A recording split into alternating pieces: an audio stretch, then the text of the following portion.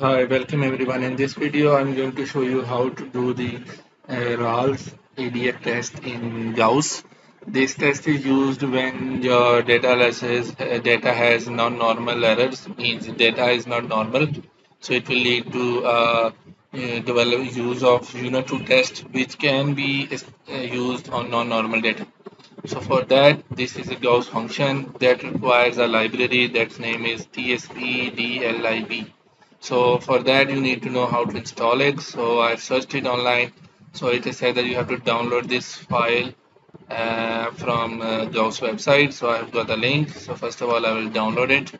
So it is shown here.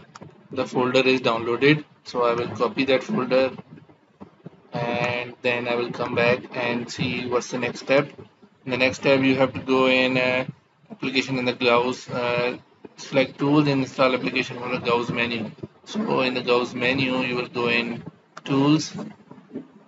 So you go in tools, go in install application, and then give the directory of the installed downloaded plugin. So this is here. So I will give and press install. So it will continue installing, and when it is completed, it will say finish. So when I finish it, so it will install that library. Now I'll go back to the commands and I will load this library into the command window. I will go here at the bottom and I will write library tspdlib semicolon.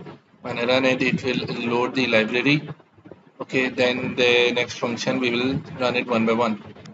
Once the library is loaded using the install application, then you have to go to application manager. In that, it will first ask to install it. If you have the registered version, you will get the credentials. Otherwise, it will install the backend functionalities for Gauss. So once it is installed, it will say installation succeed.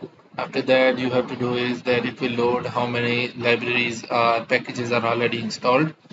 Then let it load, and then you will see that you can go in here at addition, and then the library that you loaded TSP will be in the bottom since I have already installed.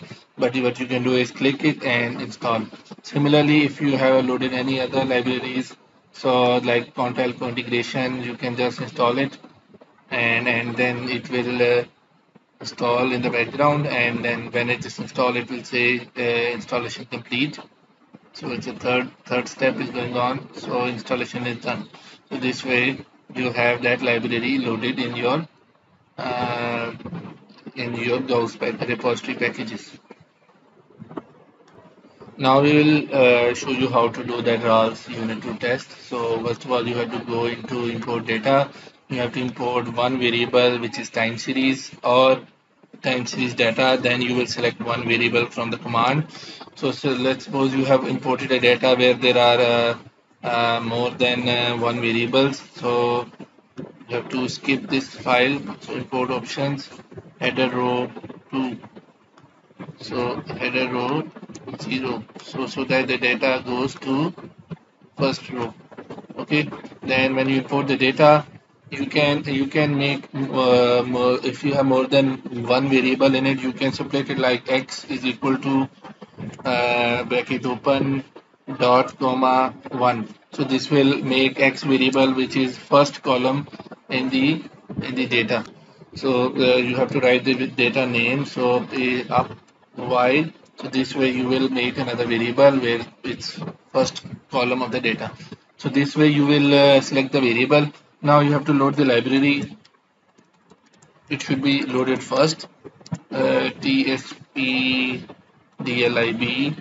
and then the command that I've seen that is shown is on the R Studio is this one. So I will copy this command and come back to R. So I will write it here. So my y is the dependent variable, one variable, and then this is the model. So when I run it, it will show me the RALS ADF test.